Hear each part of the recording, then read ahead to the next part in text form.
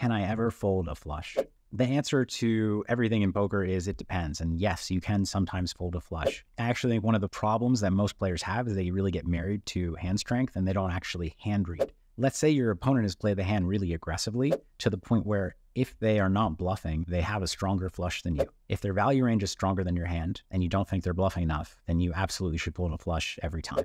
It's really important to identify the spots where your opponent's value range is stronger than your hand, and then pay attention to how often they're actually bluffing. Now, what you'll see against a lot of opponents who are not that strong is they will overvalue hands or bet for no clear reason. Against players like that, it's really dangerous to fold strong made hands. But on the whole, if you know your opponent well, absolutely fold big hands.